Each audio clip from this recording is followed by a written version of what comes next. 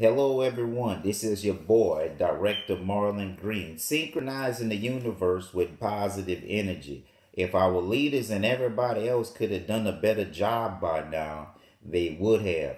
I suggest you all start trying to look towards independence way because the Republican and Democrat syndrome has everybody acting like dumbasses. I want to kick off this media minute by saying Michael B. Jordan, the guy that's been in Creed and Black Panther, uh, is had made the African American community and others a little upset with him because he had a yacht party and didn't invite any black girls. You heard me?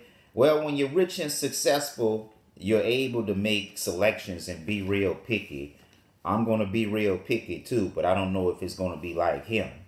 Because when you got money, you got girls. And when you ain't got no money, you ain't got no girls. It's competitive, and then they always talking about how they can get more out of us at 6 to 1. I think it's unfair. Y'all should treat us better and not the other way around all the time. Okay, Trump gets laughed at the United Nations speech, and that just goes to show you, all of you guys, especially Republicans, that's going to put President Trump on a pedestal for being great leaders. He's not consistent enough, and that's why people laughed at him at his speech. Africans and African Americans could look towards something other than the white man's economy. We get along halfway decent with India, so we're going to have to team up with Skyway India, and there's Skyway Africa. And we got to be sure to make sure that the cryptocurrencies work, trading oil, trading gold. It has to work because depending on this fiat money from the Federal Reserve and guys like those, we are not going to prosper. Look at me, the Me Too movement, Cosby doing all of this time, false allegations, all this BS all over. I don't agree with it, man. China gives loans to Africa, and that just goes to show you Americans and capitalists don't really work for us. They go around promoting robbing and stealing and exploits in economic venues. I don't like that. I believe in the merit system. I believe in the contribution system, and that's what I'm talking about. Giving loans to Africa uh, with no political conditions. Because if you take anything from America, it comes with a political condition, and it shouldn't be like that. And we're doing real veterans outreach, and I had met a couple of veterans, and we can't wait to have a town hall meeting because a lot of these people are supposed to be advocating for veterans, and they don't.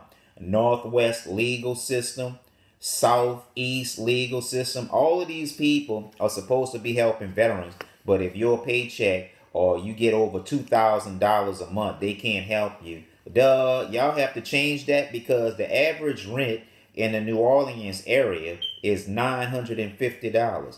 Go do your research. Y'all go do y'all research. And also, when I voted for Obama, he won, and I voted for President Trump, he won.